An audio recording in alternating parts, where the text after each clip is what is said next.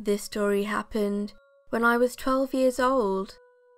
At around 9:30 p.m, I was coming home from a friend's house and I was alone on the street. This friend wasn't too far away from me, maybe 1 to 2 bus stations away, except I was walking. I was getting pretty close to my home, except I took a way and there were no lights and no people.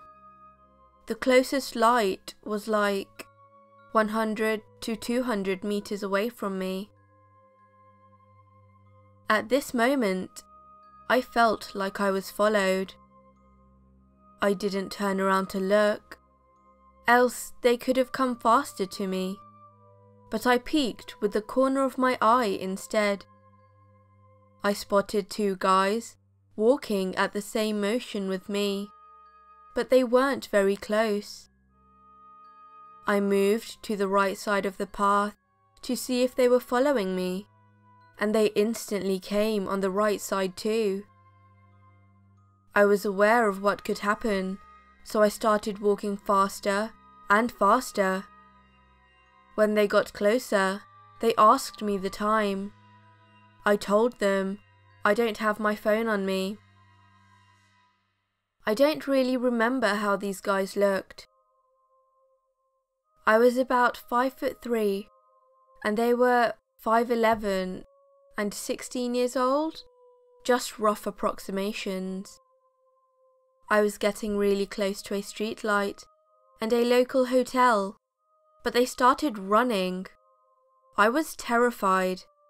I was between 2 parked cars, and one came from the left part, and the other guy came from the right part. They thought I was lying that I didn't have my phone with me, and they said I should give it to them, or they would beat me.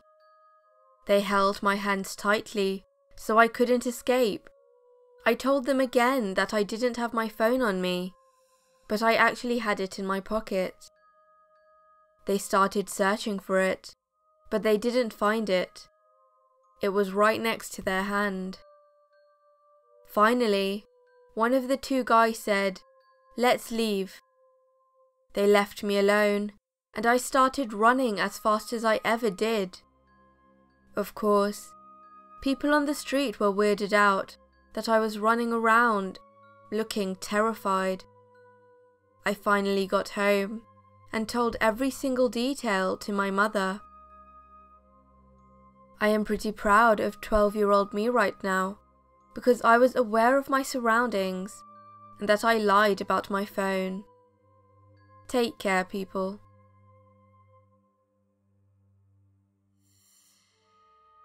Hello everyone, SinisterShaf here.